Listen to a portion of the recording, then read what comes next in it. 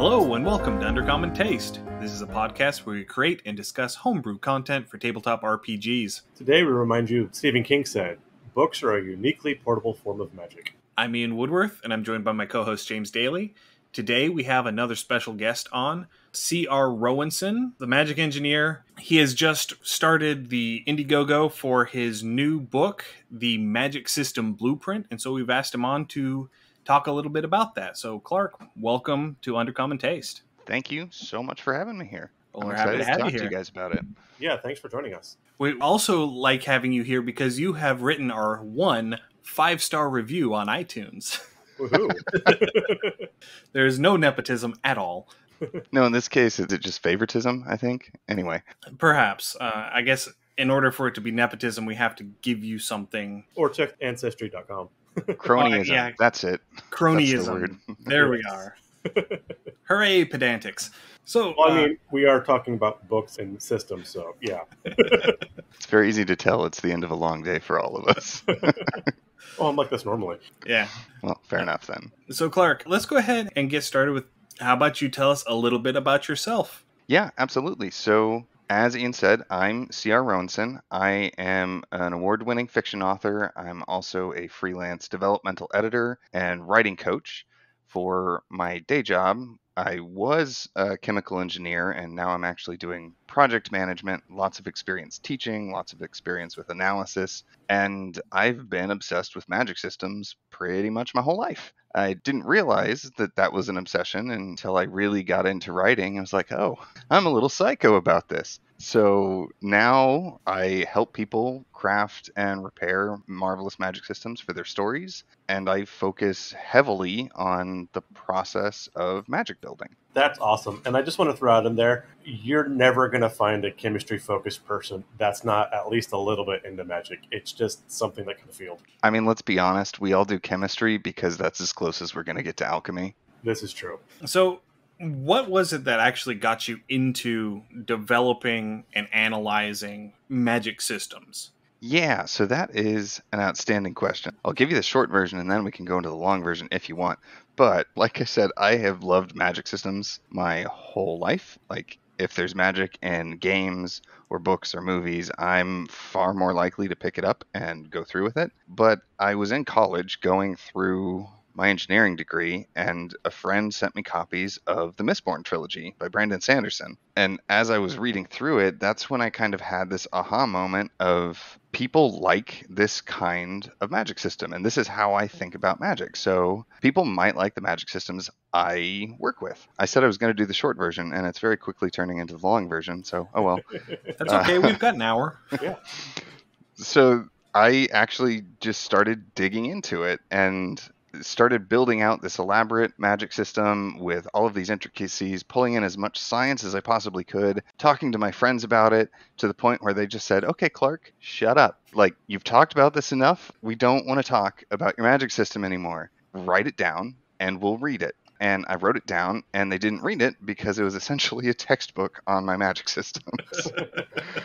So then, me thinking that I was being super clever was like, fine, I'll put it in a story, and then you'll want this as extra material. Ha ha! And that's how I got into writing fiction, was through the magic systems. And once I was there, learning about story structure and character development, all that kind of stuff, I couldn't find anything on magic systems. Like, really all there was Sanderson's 3 Laws, which are just 3 essays. And then there was a sort of helpful page on Science Fiction Writers of America, and that was pretty much it. So I just kept doing my thing, and then as I was helping other people with their stories, I just slowly started to realize I've got a lot of this knowledge built in here, and that's just kind of how I kept taking steps forward, because I love helping people, and at the end of the day, I want to see better magic systems everywhere. I really don't care if they're mine, and that's kind of how I got where I am. Yeah, because I am also involved in the publishing business. I'm an acquisitions editor for an independent publisher. So you do the job before I get it. And so I always appreciate someone like you who's actually going through and getting it ready for me, because I can't tell you how many queries I've gotten where it's like, you just sent me a rough draft of what you just wrote. it is obvious you haven't gone through and touched this with a red pen yet. Yeah, you can't do that. And that's part of why I like the developmental editing process, is that really digs into the broad strokes of the story and theme and tone and the magic, and leaves the technical, gritty grammar stuff to people like you so that I don't have to deal with it. Yeah, actually, the technical, gritty grammar stuff happens after me in copy edits. What I do is called line edits, which is making sure that everything is in the right order sequentially, making sure that there's no inconsistencies. Like, you're saying that he's taking a wide stance with his sword here, but 2 paragraphs later he's still on his horse. Right. You know, Okay, so you're things the like that. intermediary stage. Yeah, I'm between the that two. intermediary.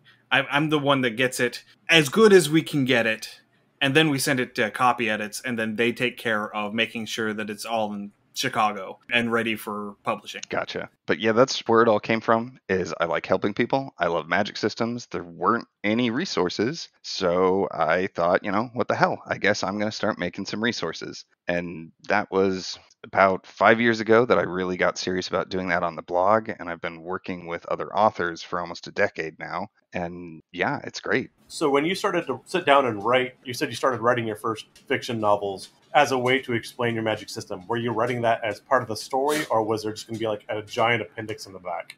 I was prepared to have it just be a encyclopedia of the magic of the world. I was all prepped. I wasn't even done with all of it, but I quickly realized there's no way that all of this stuff is going to fit into a single story, which is great news for me because that means I can write so many stories and just barely touch the tip of the iceberg. And that's really where I started figuring out the process of weaving your magic into your story rather than just crafting the magic. And that's probably what the first 5 or so years of me being serious about my writing was really all about, was taking a lot of this knowledge and understanding I had about magic systems and figuring out how to meld it with the other stuff into something that truly supported each other. Gotcha. Now, what I really like about your system, and I'm going to ask you to follow up with this here in a second, but I mean, you sit there and you talk about your different types of magic systems, and I mean, you broke it down really simply to where there's like 4 main types. And it kind of reminds me of like the Myers-Briggs of personality thing. So before it was Myers-Briggs, where there was 16, you had your Jungian archetypes, where it was, introvert, extrovert, rational, and intuitive. And so everybody kind of got broken into those 4 archetypes. And you've kind of done the same with all magic systems, which I think is great because, again, magic systems can get kind of unwieldy. As you said, you could sit there and spend a lifetime trying to explain how magic works in any given system, but you've made things very portable and accessible with this. And would you like to discuss that a little bit more and how that works? Absolutely. I mean, let's be honest here. I'm the magic engineer, and to be clear, you're asking me to talk about magic, so I have no problem with this. Yeah, so there is kind of a 2x2 grid, just a quadrant chart, and that came about, again, from learning and studying things, starting with Brandon Sanderson, because he really kind of introduced the initial concepts. So in the types of magic chart that I use, there's the 2 axes. One of them is what most people are familiar with, which is the hard and soft axis. And then the other one is the rational, irrational axis. Now, those came about because, again, reading Sanderson's article on his first law of magic, he talks about what he termed hard and soft magic systems. And in there, he talks about how the author's ability to solve problems with their magic is directly proportional to the reader's understanding of said magic. And that's how he broke down hard and soft. The problem I had there is that put his Mistborn trilogy on the same side of the spectrum as Superman and Spider-Man. And that didn't feel right because just the core functions of how those work and how those feel are so different. I didn't understand why they were so close to each other. And that's when digging in and looking around on the internet and actually grabbing some inspiration from some stuff I saw on Mythcreants. They've got some really good stuff. That's sort of where things started to click into place, that there was the second axis, that they are distinct, but they are very deeply interconnected. So with that, when you put those across each other, you end up with the 4 quadrants of hard rational magic, hard irrational magic, soft irrational magic, and soft rational magic. So, in short, well, I say that, but I'm already pretty long winded. Hard and soft, in my version of the types of magics, is all about the percentage of the system that is known or understood. So, the more of the total system you know, the harder it is. The less you know, the softer it is. And rational and irrational is all about your ability to take the information that you have and apply logic and correctly extrapolate from the pieces you've seen. So in my book, I finally came up with a metaphor that I actually find quite helpful. It's if you were placed in front of a table that had two buttons on it, one red, one blue. Each of them produces a magical effect. You push one button and fire bursts out of the ground in front of you. You now know 50% of the magic system. So you are now right in the middle between hard and soft. If you hit the other button, no matter what the magical effect is, you now understand the entire magic system, and it's a 100% hard magic system. The rational irrational comes into how it all works. So if the fire behaves like normal fire, you can use it to light a cigar, heat your water. The more assumptions that you can put in that apply, the more rational it becomes. So my stove, my kitchen range is absolutely a rational magic system, a hard rational magic system. Yes and no. Okay.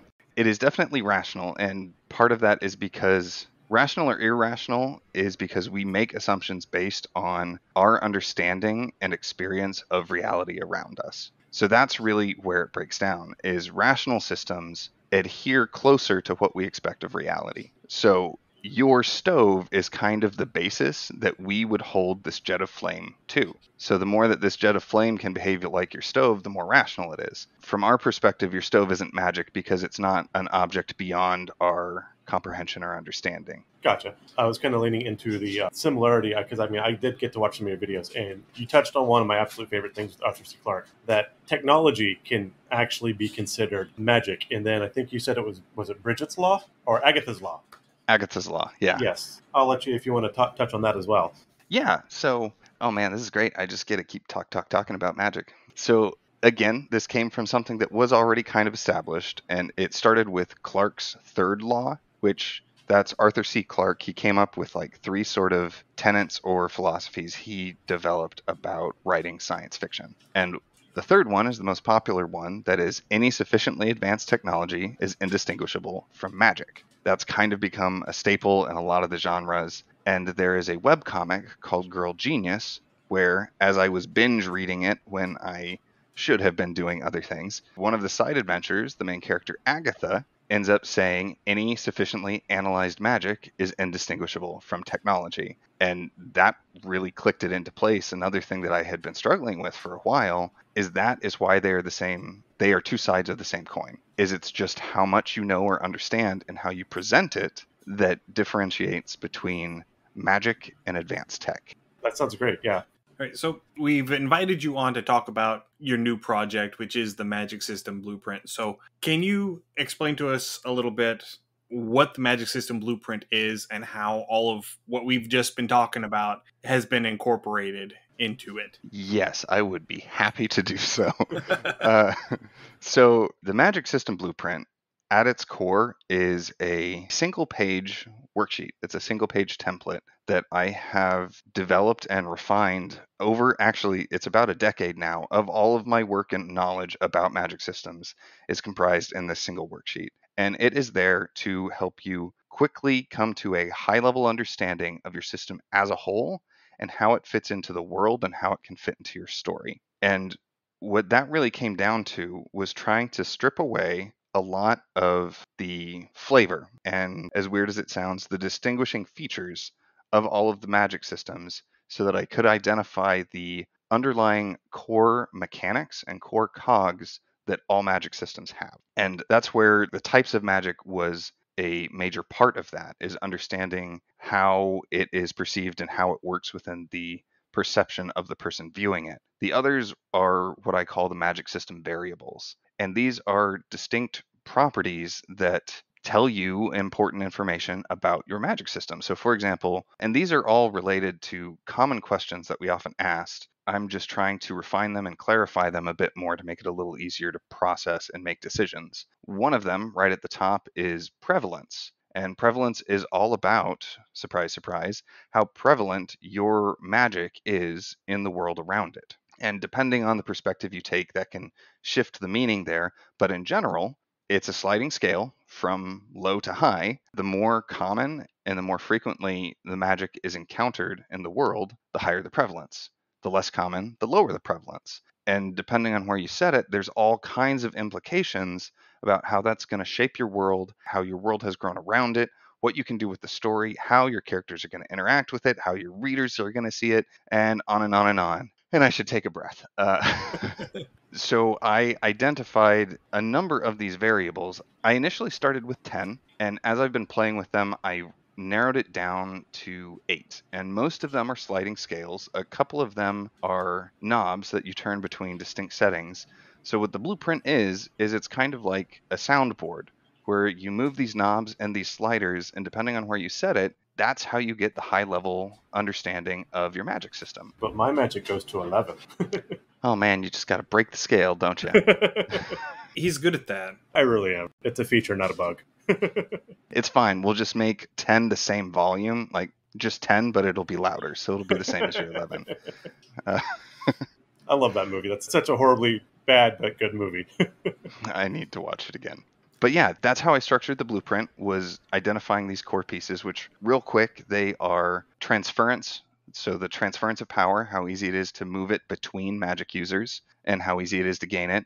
Prevalence, source, which is, where the magic comes from and whether it's an infinite, finite, or renewable source. Flux, which has to do with whether the magic is increasing or decreasing. Naturalness, which relates to how well it meshes and blends with the setting around it. If it's high naturalness, it seems like a natural part of the setting and the world. If it's low naturalness, it's going to seem aberrational and a little outside what you would expect. It's going to stand out. Then ease of use, reliability, and consistency. So real quick, reliability has to do with the reliability of the magic itself in terms of mostly consistency of effect as well as consistency of magnitude. And I go into the nuances of that more in the book. And then consistency has to do with, if you were looking at data, it's the error bars on all your other settings. So if your magic is extremely consistent and you set naturalness to high, that means every piece of your magic system is going to have high naturalness. If consistency is really low and you set it to high, that means at least some of it is going to have high naturalness, but other parts of it could vary greatly. That makes a lot of sense. And I think having a tool like this, like if I was going to sit down and write a short story or a novel, I think that's actually a really good idea to have something like this, because you can set yourself some boundaries so it's easier not to run off the rails. Because, I mean, if I write anything or if I just think, my mind tends to run off the rails because that's, again, what I do. So I think kind of having some guidelines like this is actually an amazing tool for writers. And from anyone from like a hobbyist, I think something like this could even be like introduced in a school setting. Because, again, a young writer's kind of try to break bad habits before they form type thing. But yeah, like I said, I think this is a really solid concept to have. I'm really hoping so. I think there's a lot of potential use for it, because I've even actually done a little bit of consulting with some screenwriters, and I learned a bit about how they pitch shows. And one of the things I thought would be really cool, getting ahead of myself. Okay, so 2 of the other aspects that aren't about how the magic functions, but are important pieces of the blueprint, are the seed crystal and the perspective. Perspective is another thing that when I figured it out was kind of like, duh, I don't know how we never saw this. Because anytime you say one of these things, like, well, it's easy to use or it has high prevalence, common questions people will ask are going to be, well, is that you or the reader? What about the main characters? And that's what the perspective is. You choose the point of view that you are examining your magic system from, because how I see the magic system is going to be different from how my reader sees it, which is going to be different from how a character sees it. That makes a lot of sense, yeah. And the more I work with it, the more awesome I find that. It's also incredibly helpful, I think, as an analysis tool, because when I was building this up, I was mapping them out, working through all of the definitions of this, and as I got to the final iteration, I mapped out a couple of well-known systems. They're in the book. I have specifically Allomancy from the Mistborn series and also Lord of the Rings, the magic from the movies. And I filled these out and I showed them to a friend of mine who is primarily a Christian fiction and sweet romance writer who has not read or seen either of the series, took one look at each of the blueprints and said, could these systems be any more different? And I was so happy because somebody who has not read the books, has not watched the movies, took 10 seconds and was able to see how the systems were different and have an idea of how they were going to work in the story.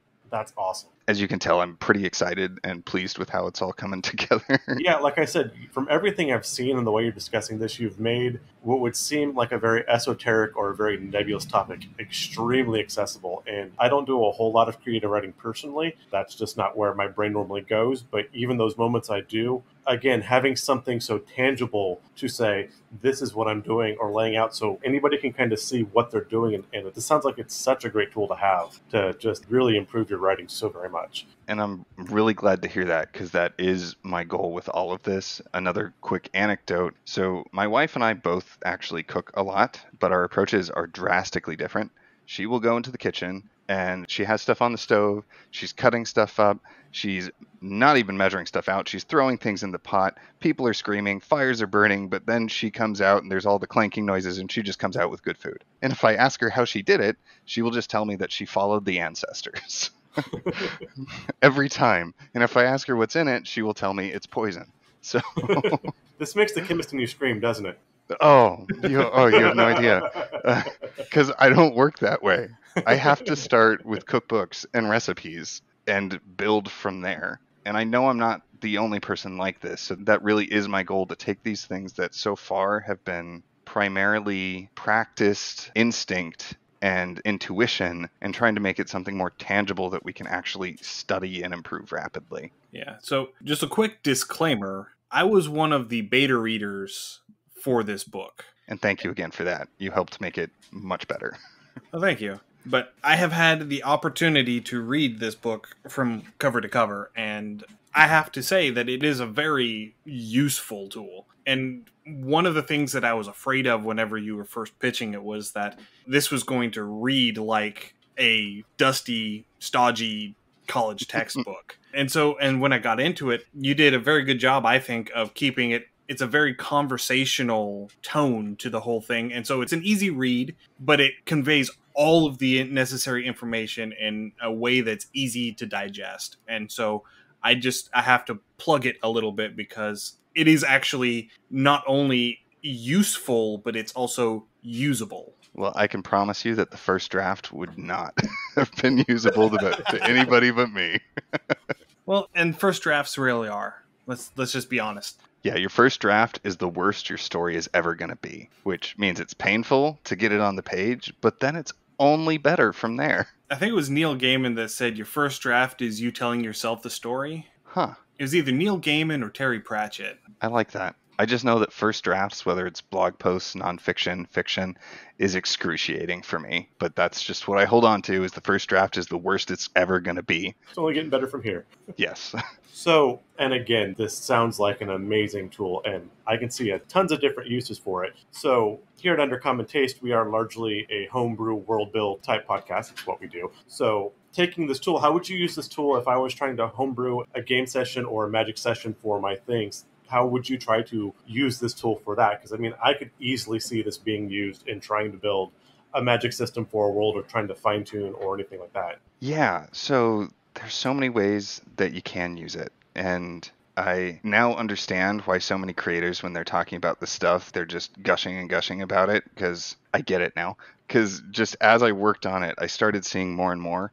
Honestly, of the entire blueprint, probably the most powerful thing of the entire book is just that one little box in the top right that is perspective. Because once you understand how to use that, the blueprint goes from just being cool to being a mind-blowing game changer that I now use for literally everything. Because if you think of your magic as a thing, an actual tangible thing, like maybe a statue or a living creature, what have you, it's a real thing with dimensions. The blueprint is us taking a picture and quantifying what we see. And the perspective is the angle and positioning from which we take that picture. And that means that has multiple implications with it. The big one being that to get a full three-dimensional scan of your system, you want to take multiple snapshots. The other aspect of that means if you want to understand somebody's experience, you just need to fill it out from their perspective. So I have used this in my current game when I have been actually developing not full cultures, because full cultures are something I'm a little weak with, but just sort of attitudes from different parts of the world. So I will pick a perspective. So, for example, and just quick stealth plug for a system, I love playing the Open Legend system, which is all open source and it's fantastic. Anyway, my players are in the capital of Amaranth, where it is just wild with bio augmentations.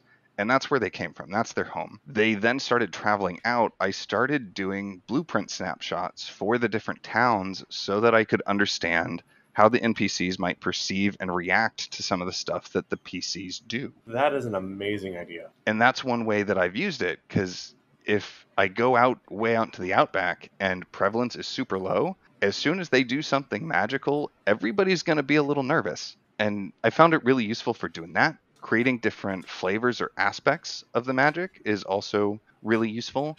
So if I wanted to shift from some of the more physical evocation type stuff and started looking at more of the prescience type stuff, I can then do a blueprint focusing on that portion of the magic system so that I can get a feel for how aware people are of it, how they might be using it, and stuff like that. So those are some of the ways I'd use it in a campaign setting, because most of the time you're dealing with a magic system that is given to you and you're mostly constructing the world. No, that's great. And that concept of looking from another person's perspective is such, I mean, that's something you should do as often as you can, even in everyday life. And that's one of those hard skills that's really difficult to learn to do. So, I mean, that's amazing. It'll just make you better as a person all around, and you get to do it while playing with magic systems. So bonus. I have to agree that the addition of the perspective to the whole blueprint sheet really was a game changer whenever I was going through it and reading through it and figuring out how to put a system together in it. Because I do have some personal projects, some creative writing projects, and some game writing projects. And being able to sit down with that sheet and just sort of graph it out did give me a much more tangible, much more useful view of what my system would look like. And that was the direction I was going to go next. If the setting was already established and you actually had freedom to create your own magic, or you wanted to create magic using an existing system, you could use the blueprint to get a feel for how that is going to shape your magic. So if you're wanting to do something that is grim, dark, high tech, that's going to affect your naturalness, your ease of use, your consistency. It's going to affect all of your variables. And then by starting at the world, filling out the blueprint in terms of what kind of magic could fit in there, you now have a really solid starting point in terms of actually building out your magical effects and knowing how many limitations you need, how severe those limitations can be. And it's a similar thing with your game system. Your game system is going to dictate some of this. Like, if it's really number crunchy, you're probably not going to be going with a system that has really high ease of use. Because if it's not easy for the players, it's going to be hard to suspend disbelief and imagine that it's easy for the characters. At the same time, if you have one that's really open-ended and the types of effects are undefined, like Mage the Awakening, there you're going to have a hard time doing a hard rational magic system because of the nature of the rule set. And if you aren't aware of that going in, you might build a system that is incompatible with the world or game system that you want to play in. So again, kind of keeping with this topic of this perspective system, which again, I think is phenomenal. I think one of the better stories or series or versions where perspective is really important. Are you by chance familiar with the Dresden Files? Oh, yes. Yeah, and so I love how, again, talking about this prevalence of magic, it really does depend on the person's perspective, because there are some people that are completely clueless that magic's abound. Some people very much know, and then even given the types of magic being used, because there are different forms of magic throughout the series, that people relate to those differently even. So I could really see that tool kind of being plugged in and used in a system like that. Oh, absolutely. Yeah, I love the Dresden Files, which, by the way, is a great example of a soft magic system that is right on the border between rational and irrational. I don't know. Dresden Files is a super fascinating case study for me because he works to make it so that everything seems to make logical sense and has magical equations and everything. But then there are a couple of throwaway lines that he puts out there that make me believe that that is just how magic works for Harry Dresden, because that's how he was taught, and that other people may have completely different views and ways of analyzing and understanding magic, which I find endlessly fascinating.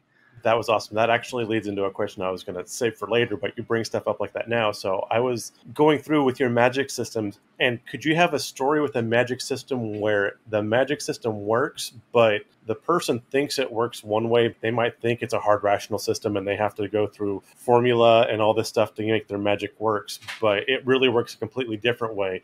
It's just working for them in that regard because of how the magic system actually works underneath. Yes. Yes, you can. That's a case of perspective. And it also relates to how you build your magic system. There's so much. I get so into the weeds and love all of the detail about building magic systems. So the magic system blueprint, I'm hoping, is really just going to be kind of the intro to what I'm hoping to be a larger series that goes into a deeper dive for all the different variables and talks more about actually building your magic system, because the magic system blueprint is actually just mapping it at a high level. Getting in and actually building out the specific magical effects and all of that is the next level down, but I'm digressing. My point is, one of the things that relates to the hard and soft access is knowledge, and more specifically, the type of knowledge. And some of the stuff you can do, that there was a lot of this in the original version, and then I pulled out a lot of the talk about exceptions and quirks because I wanted it to be friendly to somebody who was just starting. But false knowledge is a big one, right? You can build it so that it, from a certain perspective, looks like an incredibly hard, rational magic system. But that entire perspective is based on a couple of false assumptions, which means the underlying magic system can be something completely different. I love that. I absolutely love that. All right, so you do happen to already have another book available on Amazon called Restrictions May Apply, where you talk about putting restrictions and limitations into your magic systems. Yes. So why do you feel that limitations and restrictions are important in a magic system? Okay. Well, so the nice version is that overpowered characters are often boring. That is really what it comes down to for me. Because if there's no limitations, that means there's no bounds on the power. And if there's no bounds on the power, then there's not really going to be any challenge. And if there's no challenge, you don't really have conflict and you don't really have an interesting story. We're looking at you, Marvel Silver Surfer. Yeah. That's part of my problem with Superman. That's why I could never get into Superman. I had some friends who were really into DC, and I tried. But as soon as I found the bit of lore that said he is as strong as he needs to be, I was bored. I couldn't get into it.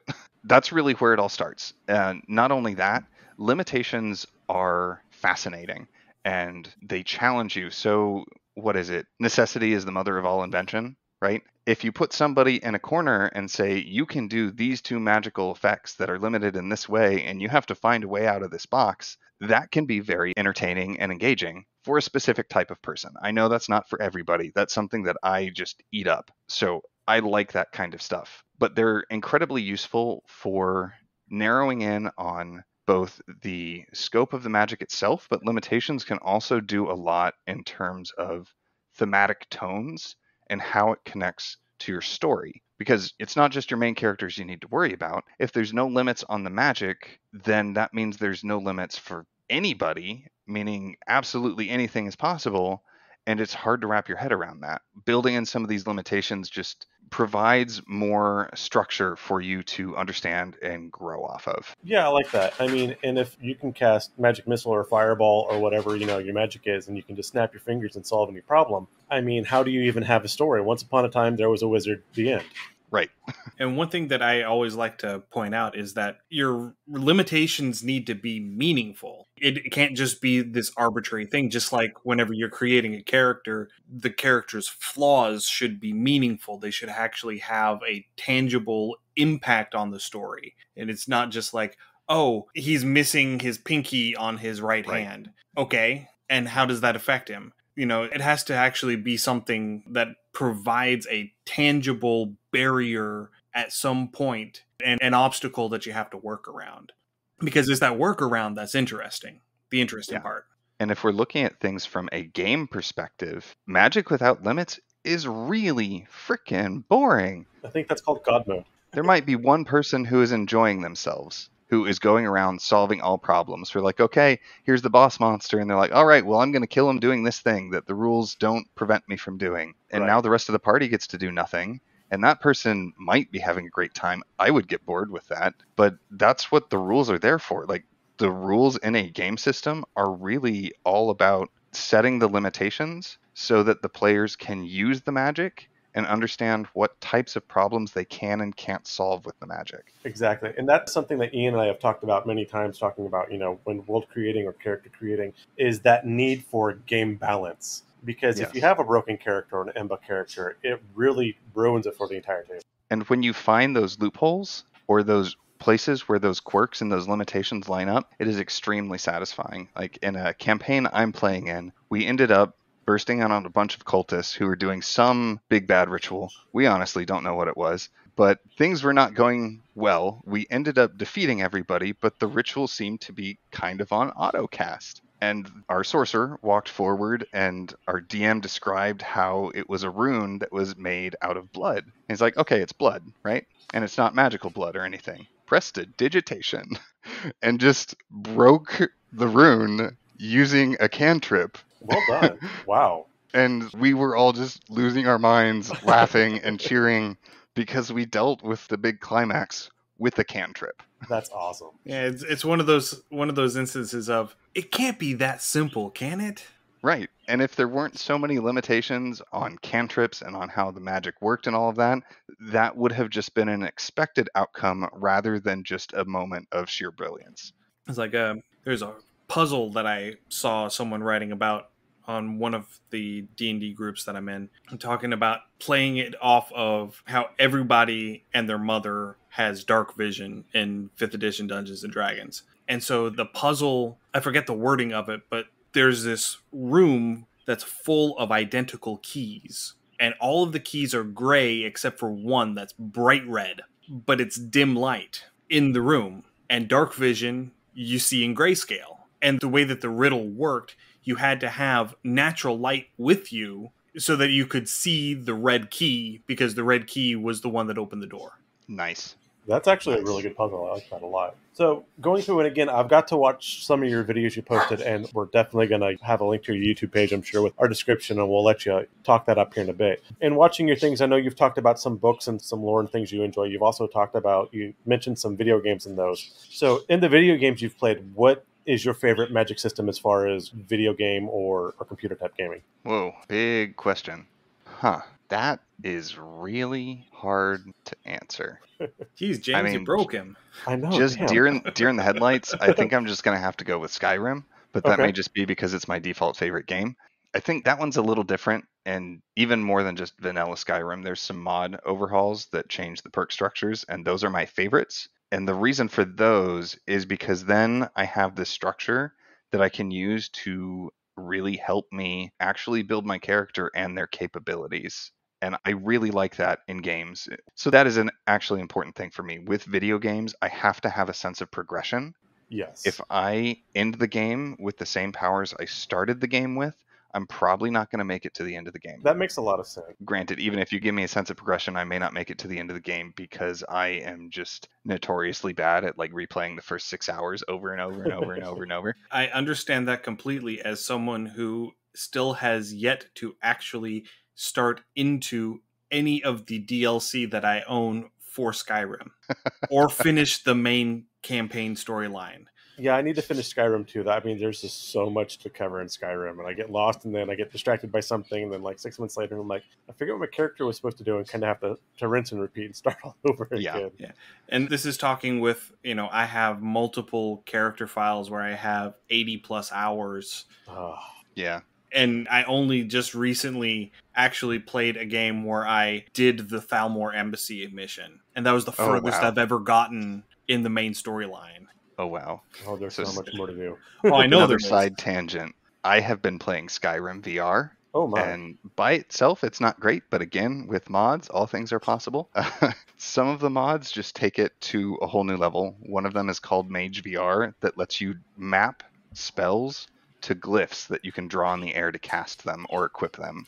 Oh, that's fun. Oh my god, that sounds amazing. And that alone makes the experience like so amazing. But yeah, in games, I know core things for me are growth. I need to have some kind of sense of progression. And I really like it when there are varied paths that can connect and play off of one another. I really enjoy that. Not to a min-maxy level, but I really like being able to build the assassin rogue or the alteration spell sword who bends the world around them. I like being able to do that kind of stuff. Absolutely, yeah. That's a big thing for gaming for me too. That's honestly why Borderlands was the first person shooter game that I actually ever beat, was because I wanted to get some of the high level skills and I wanted to get them maxed out, and the only way I could do that was to keep progressing, because that's where I was going to find the harder bosses and get the most experience. Right. All right, so you and us, we're all friends with the guys over at World Build with us. And so I let them know that you were coming on, and I asked them if any of them had any questions for you. And Chris was the only one that chimed in. And so Chris's question is, when you add magic to tech, it seems to escalate rapidly. In your opinion, should that be embraced or stopped? Don't say depends. Oh, damn it, Chris. It's like he's met you before. Yeah, it's like they've talked to me about magic systems before. Well, since I can't give you the truthful answer, I would say that in general, I would encourage people to play it closer to the vest. There's already a tendency to do power scaling in any kind of fantastical elements. So if you're not sure which direction to go, I recommend that somebody start by leaning away from that impulse and see what they can do. And then once they really understand what they need and how far they can take it, then go ahead and lean into it. But I would say lean against it. That is probably going to serve most people better when they are starting with their stories. Okay.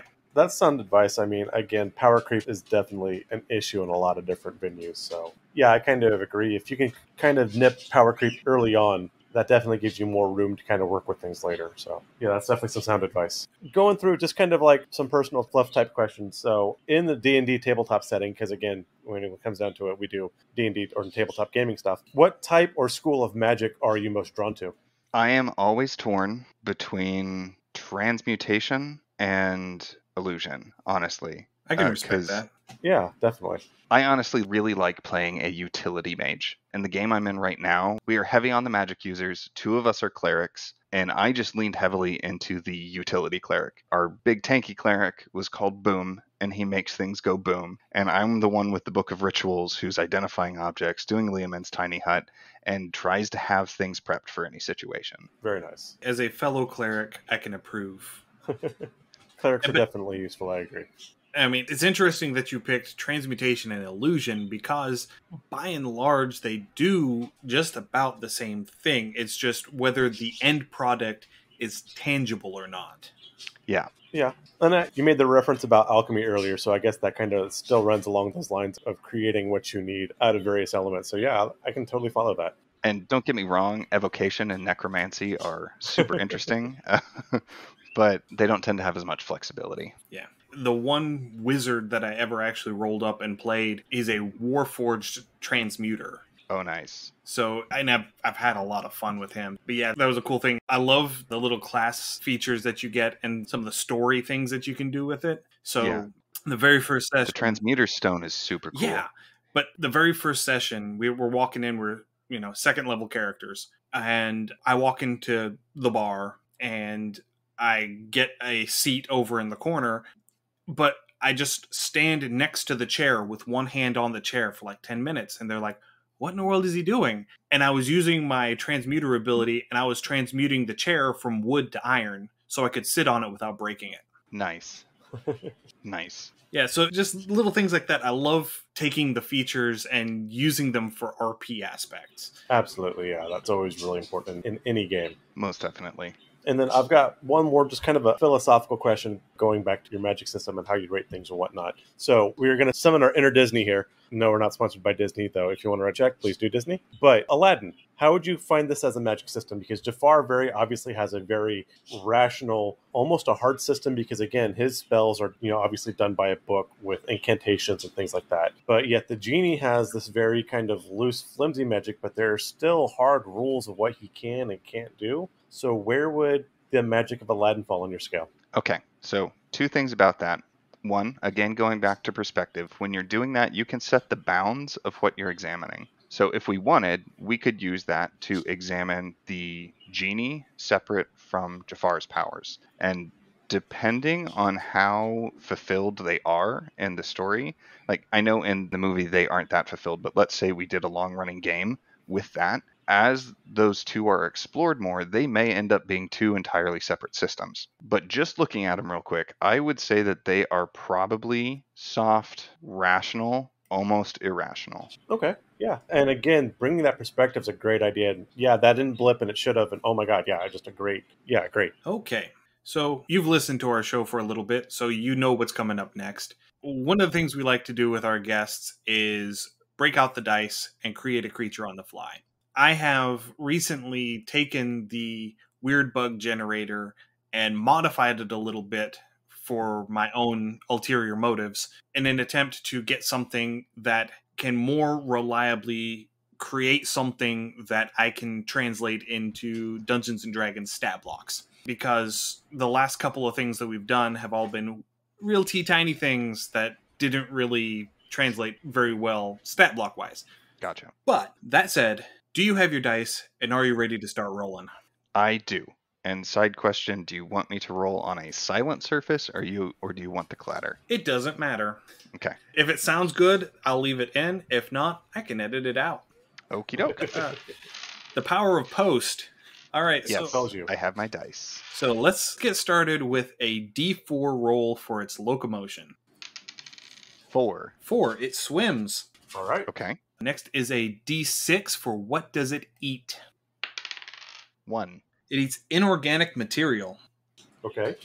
Interesting. So I'm looking at like a bull shark right now with the old license plate, not the license plate, the license plate and the tiger sharks. Plate. Yeah, the tiger sharks. Yeah, the bellies. Yeah. Yeah. Okay. All right. Next up is a D8 for size. 6. 6. It is huge. Okay. Still going with the whale theme here. Pretty close. Okay. I mean, so far what we've got is, a delver that can swim. Ooh, nice. And we didn't specify that it had to swim through a liquid. This is true. Oh, good point. Okay. Because the delver is able to, basically dissolve its way through stone. So far we've got something kind of along those lines. Something that swims through like magma or something like that. So can you read the phrasing for what it eats again? It eats inorganic material. Inorganic material. If we wanted, we could still go metaphysical with that. Yeah, we can define whatever inorganic material means. It could be something like ectoplasm. Yeah, or thoughts or feelings. Oh, yeah. It could be great psychic idea. energy, yeah. Nice. Yeah, Okay. it is wide open. Cool. All right. So next up is a D10 roll for the number of limbs. 1. 1.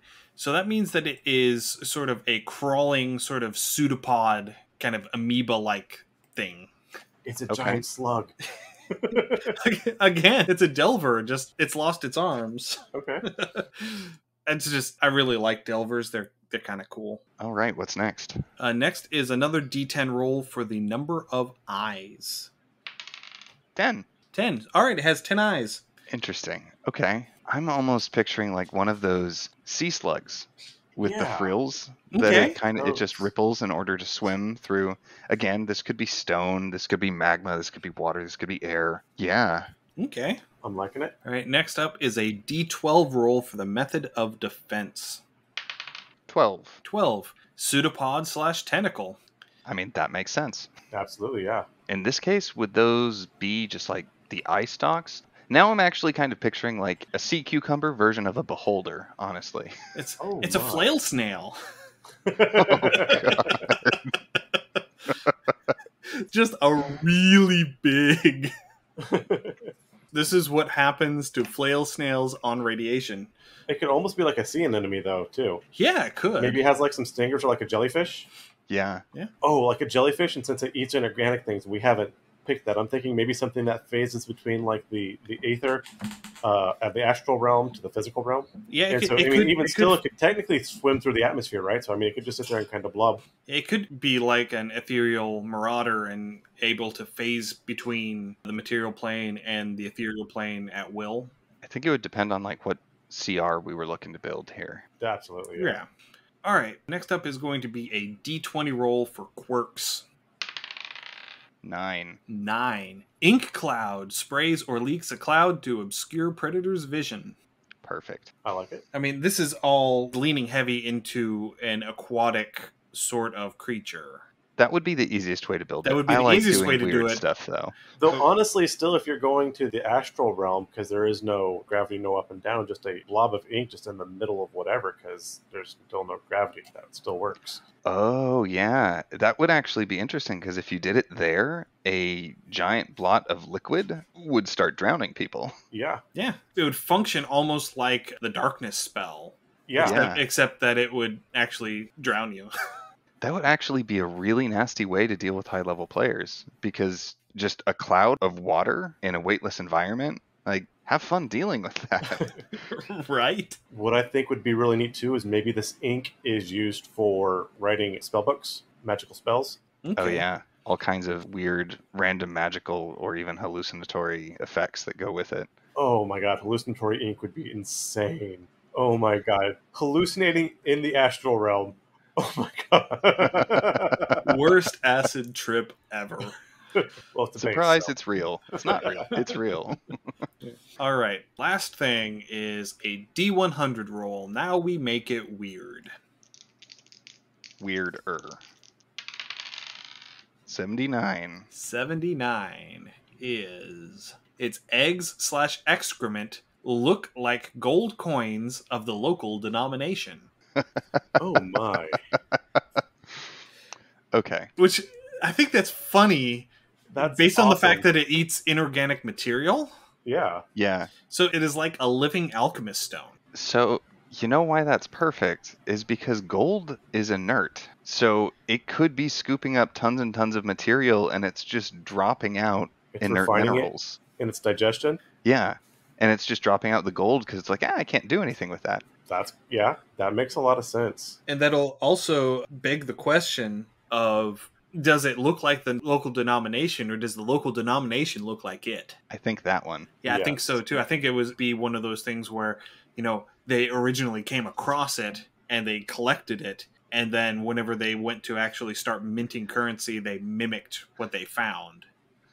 Yeah. I'm just picturing golden rabbit droppings. So, Just little gold pellets. No, little wombat cubes. talking about it eating the inorganic materials, I love the concept of it basically just refining and dropping the gold. A secondary food source, we talked about psychic energy. What if it feeds off of avarice and greed? Ooh, Oh, man. Yeah. that could I mean- be fun. So if we wanted, like, this could actually be a really fun springing off point for building an entire biome or ecosystem, right? Because maybe they don't, but even if they don't, I think there definitely would have been psychic predators that developed that either feed off avarice or greed or learn to use the droppings as a trap. Yeah. Oh, yes. I can definitely see that, yeah. I mean, you definitely find these towards the back of like some old dungeon or like some old ruins or something like that, and they kind of just in the dark, and they're waiting for treasure hunters, and they've got this here, so there's obviously treasure in here because people have come out with stuff. Right. Yeah, I like that a lot. That's a great idea. It's a lot like the Grick, the weird snake things with like the beak and the tentacles for face. Yeah. Because one of the things that they do, they're ambush predators, but they always drag their prey back to their nest, and everything that isn't edible just goes into this one giant refuse pile. And so adventurers who know that there's a Grick there are going to go hunting for that pile because that's where all the shiny stuff is. Because the things that it's not going to Gotcha. eat are like magic items and coins and gemstones, because it can't digest any of that stuff. One man trash. So it would be like an inverse of that, Yeah. almost. I like it. All right, James, do you want to roll the second D100 or do you want me to roll the second D100? I'll let you do it. My stuff's still all over the place, unfortunately. Okay. So let's see what we get. 22. 22 is any severed/discarded body parts can regenerate into a clone of the creature. That's perfect. Amazing. Amazing. I honestly now am. I like the jellyfish imagery. So what if it. Okay, so what about this? What if it looks like a snail on land, but it's actually swimming through the earth and there's just long tendrils that are flowing through the earth below it that you can't see, and that's how it's collecting the stuff that it feeds on? Okay, yeah, I Yeah, can it see makes that. sense. Kind of like the Portuguese man o' war, where you only see them on the surface. It's a filter Yeah. feeder. Yeah. Yeah, I would like totally it. throw these at a party. Yeah, absolutely. Yeah, but because then you can have weird stuff that's like pulling them into the ground, and the tentacles are coming out of the ground in random places. Yeah, that would be no fun. and that would allow you to have something that looks like a medium-sized creature. That's actually That's huge, actually yeah. a huge-sized creature because most of it is underground. You know what? That would be really fun just as a player. If in the fight I cut off the tip of the tentacle and I kept it as a trophy, and I found out that it was growing into one and I kept it as a pet. If they had sufficient intelligence to be tamed, to be domesticated. That would be amazing. Yeah. Or what you do is you take that piece and you just throw it into your bag of holding and you forget about it for 6 or 7 levels of campaign. And then you have to empty your bag of holding. This thing just pops out and it's angry. And it's eating everything in there that's not inorganic. Yep. All of your weapons, all of your coinage. So all you're left with is a bunch of rotting meat and gold nuggets. Yes. And a very angry whatever the hell we're naming this thing. Yeah, so what are we going to name it? Okay. I really like the Manowar imagery. So what about something like the Terrawar? Okay, yeah. Okay. So how, like a Terra? Terra, like terra firma, Yeah. is kind of what I'm thinking. But Okay. you guys throw out your thoughts for sure. I feel like this is something that would definitely have a colloquial name to it as well. Something that miners would call it. The party barge. Earth strainers. I feel like there's something about filters that you could put in there. Stone feeders. Something like gold pans, maybe? Like panning for gold? Maybe. I'm thinking something like a skimmer, like a something skimmer, a dungeon skimmer, loot skimmer. Yeah. That does kind of float on the top, and it's obviously collecting stuff from up underneath. What about ore skimmer? Yeah, I like that. Yeah. I like that. Yeah. Oh my god, imagine if, like you were saying, if you could domesticate one of these and throw these into a gold mine, like an ore mine. Yeah. That would be honestly, amazing. I was just thinking, imagine if you were a mining town and one of these things moved past overhead. Oh, yeah. You're just down in the tunnels when these tentacles just start sweeping through. Right. But I mean, if it's not eating organic things, depending on if it's hostile or not, and that would be the innate thing. So, yeah. I mean, just because it doesn't eat people doesn't mean it won't kill people. Right. So, you have a giant cow. So, I mean, it could be depending on how they treat it. Because, if you're wearing armor and one of these tendrils latches onto your armor, one of You're these going to be naked pseudopods, regardless. and Yeah. it's going to suck you into the ground. Yeah, I could see that. Oh, I actually kind of think that the gold is probably wrapped in actual turds because they're going to absorb organic matter and they're just going to deposit it with the gold nuggets. I like it. I like it. So they're little gold geodes. It's like the opposite of the chocolate-covered foil coins. Yes. I love it.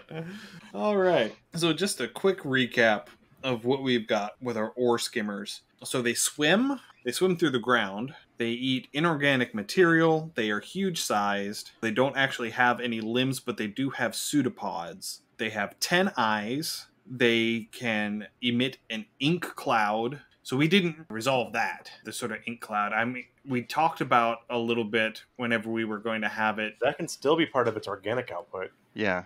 Or, because my brain has been on this for a while, I mean, they could do it as nanocarbon clouds that just kind of float there. So that's what it's doing with all the organic material that it's consuming. Yeah, or at least the carbon. Yeah, at least the carbon from it. Okay. Its excrement looks like coins in the local denomination. And its severed or discarded body parts can regenerate into a clone of the original. So yeah, this is kind of terrifying, and I love it. I really do. I really want one as a pet, and his name will be Skimmy. But I can definitely see this as being one of those creatures that you come across that if you leave it alone and you stay out of its way, it's not going to come after you. Right. But if you happen to get in its way, it's just going to run over you without even realizing that you're there. Absolutely. And if you attack it, that's even worse. Yeah, because then you're going to be starting to chop off parts, and you're going to end up having 30 of them. And this would be a case where the darkness spell actually makes sense, because if it's a cloud of nanocarbon, seeing in the dark won't help you because it's solid particulate. Yes. Yeah. I will say, if you're going to write this one up, Ian, I do want to add one caveat with it eating inorganic material, Okay. either as an action or a legendary action. But if it attacks a player or a person with something and it tries to eat it, it actually eats a piece of, or a chunk of their armor and lowers their armor class. I can see that. Oh shoot, man! Now it's so it's sort of like a rust monster. Yes. Kinda, yeah. And, you know, magical items would have a saving throw to resist being eaten because they're magical. Yeah. And that's how magic items work in D&D. That does bring up a really quick question of, does it like magic items? Like, does the magic give it an appealing flavor? I would say that it would probably try and avoid magic because, you know, magical items are not something that are found in nature. And I feel like there are so many creatures that do seek out magical items, like the Zorn. Okay. It'd be like the pepper plant's capsaicin. Unless you're a weird human creature, most things don't like it. Yes. Yeah, kind of like that. So I would actually say that, yeah, it would be okay with eating non-magical mundane items, but it would give it heartburn if it tried to eat magic items. Yeah, I mean, that makes reasonable sense. And that would make it a good mid-tier monster. Yeah. Because if you hold that to higher tier, all the equipment is going to be magical, meaning it's not going to do much. But low to mid-tier, you've still got stuff that's susceptible, but not so much stuff that it would completely debilitate the party. I would see this as being sort of a CR 3 to 5, somewhere in there. Yeah. Something with a lot of hit points, but a low damage output. And the cloning thing may not come in instantly. That could be something like that's a random encounter, right? And then they're coming back the same way, and now there's 6 of them. Right? Nice. Didn't we just hack this thing all to pieces? What was it? Was it the starfish? I think it was in Europe where they thought they were killing all the starfish because they were cutting them in half and then throwing them back in the ocean. And also they had a massive starfish population boom. They're like, what's going on? They're eating all our stuff. I think they was like eating the oysters or the clams or something like that. But yeah, they thought they were eradicating the starfish, and they were doing just the opposite. Yeah, life will find a way. All right. So the other thing that we like to do with our guests is to have our guests give a shout out to someone other than them that they feel deserves a little more attention. It could be a YouTube creator, a TTRPG writer, streamer, an artist, anybody. Who would you like to shout out today, Clark? Well, because it's me, I'm going to push my luck and see if I can actually get a couple out there, because it was really hard to narrow it down. But these are people that I think will be very interesting to your audience. So one of them is the Story Engine by Peter Tchaikovsky. And he recently just did a Kickstarter for a new version of the Story Engine called the Deck of Worlds. And it is so the Story Engine is an infinite story prompt generator. The Deck of Worlds is that, but for world building, for developing settings and cultures and that kind of stuff. And I'm super excited for that to fully come out. The other thing, I'm going to be completely honest, I'm behind on your guys' episodes because I have been binging some Lit RPG audiobooks, because I got my Audible credits back. Woohoo. And it can be really hit and miss with that subgenre, which Lit RPG, by the way, is fiction where game systems are a primary component in the story. It often involves people who get pulled into VR or know that they are playing a game-like system. And the two best authors I have found, so one series is Ascend Online by Luke Chimilenko, and the other one is Viridian Gate Online by James A. Hunter, and they are amazing. I've just been binging those. Awesome. I've got some Audible credits I need to burn, so yeah, I'm kind of like scanning everywhere for suggestions. And if you want something that's more sci-fi, check out The Game by Cosimo Yap, and I can give you guys links to all these. That'd be great. And then obviously you have your stuff, and you do have quite a bit of stuff out there. I've mentioned a couple times your YouTube channel, so I mean, you might want to throw that out. Ian mentioned you have a book on Amazon as well as your Indiegogo, correct? Yeah, the book on Amazon is a workbook specifically designed to help you build limitations for your magic systems, and it is called Restrictions May Apply, Building Limits for Your Magic. Very creative. And I do have a YouTube channel. It is The Magic Engineer, where I talk all magic all the time. You can also find a ton of information on my website, which is crrowenson.com. And that's probably the best way to contact me is through the website, or you can find me on some of the Discord servers that I frequent. But right now, the big thing that I am focusing on and that is stressing me the hell out is the crowdfunding campaign over on Indiegogo for the Magic System Blueprint. And that is going to be running through September 4th. And I hadn't told Ian this yet, but I'm actually going to set up a secret backer tier for your listeners and for you guys. Ooh. Ooh. So that will just be through the link in this description and nowhere else. Cool Awesome, deal. thank you. I will make sure to actually include that in the show notes. None of this, oops, I forgot to include it. That won't work this time. If I do that, I'll have to actually pull it and repost it. But yeah, that's me. Those are the best places to find me. That's where you can find all the stuff I'm talking about. And yeah, please do swing by the Indiegogo campaign, even if you don't end up backing it. Share it, spread the word. That's how those things get traction. And I'm really all about trying to build these resources for writers. And that's really only going to work if writers know that it exists. Yeah. Very true. All right. So, Clark, thank you very much for agreeing to come on and join us on Undercommon Taste today.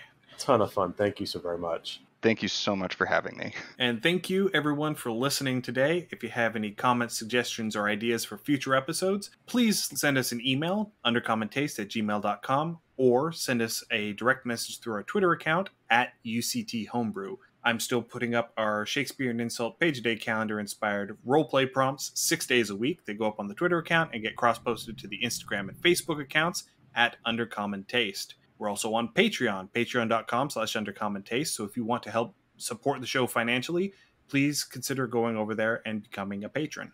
You can find our podcast wherever you listen to your podcast. As always, please give us a rate and review. This helps increase our visibility and lets us know what you guys want to hear about. And thanks again for listening, and we will see you next week in Arborea as we dive back into our planar escapades. Happy gaming. Thank you for joining us for another episode of Undercommon Taste. If you enjoyed what you heard, please pass it along to your friends. If you have comments, suggestions, or ideas, you can email them to us at undercommontaste@gmail.com. If we like your idea, it may make it into a future episode. You can find us wherever you find your podcasts, and we would greatly appreciate any likes, ratings, and comments you could provide. Find us on social media.